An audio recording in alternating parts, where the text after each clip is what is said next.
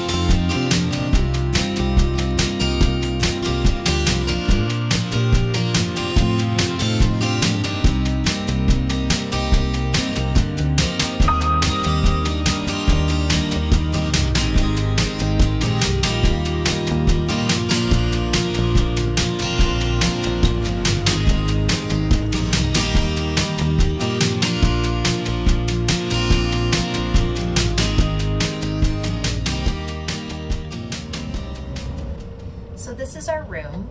We've been here for about 5 or so days on the ship, so this is kind of a lived-in room that you're seeing today. But as you can see, the bed is quite spacious, it's comfy, we've got lots of space. We've got connectors on either side, so we've even got our laptop hooked up here. There's no problem with charging.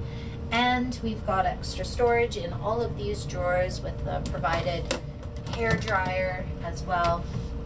We've got the USB right over here on this side with lots of charging space. We are able to control either hot or cold with the air conditioning. The air conditioning comes out of the top here, and it's been nice and cool in the evenings. We haven't been warm, which has been really nice for us. So our bathroom on the ship is quite spacious. We've had hot water each of the days. What we really like is it's got a nice rain shower, and we've got plenty of room to store our stuff, and every day they replenish for our body wash, our shampoo, as well as our conditioner as well.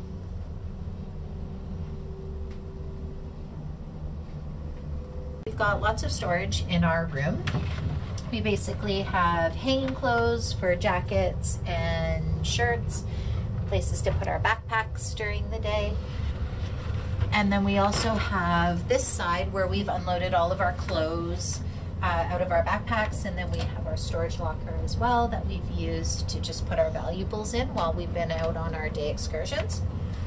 So one of the things that you'll find on the Viking cruise is you'll use these quiet boxes a lot.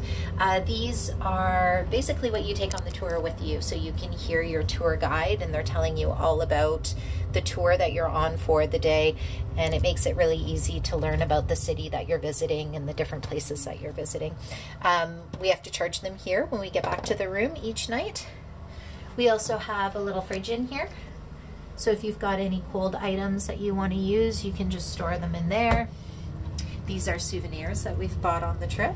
And then when we come back on the trip as well, they tend to give you a little local drink. This is a almond drink. It's really good. Cheers.